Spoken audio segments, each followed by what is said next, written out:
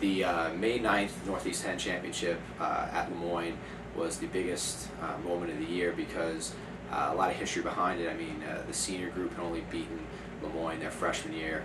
It'd been a long stretch of tough games against them, one close at home, but then the stretch of three up there, which we didn't fare too well.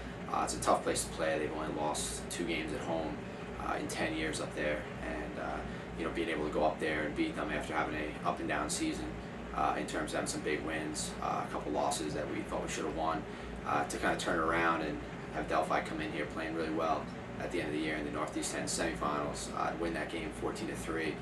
We really put a good performance together, and I think the seniors going into that Northeast 10 final game, we had a lot of momentum, and I think they saw that they could accomplish something we hadn't accomplished in 10 years, which would be winning a Northeast 10 championship and doing it at Moyne.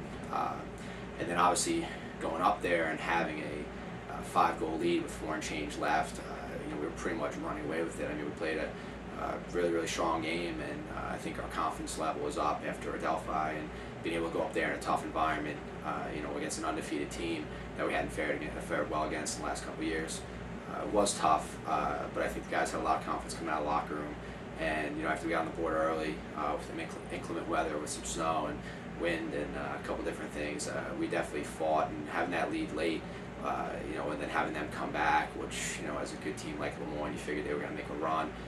But it was just a great combination of the upperclassmen, especially the seniors, and a lot of the young guys, the freshmen, and some of the sophomores obviously as well, that had been here and got us to a Final Four. They accomplished something that we hadn't accomplished as a group, which was winning the Northeast 10 championship.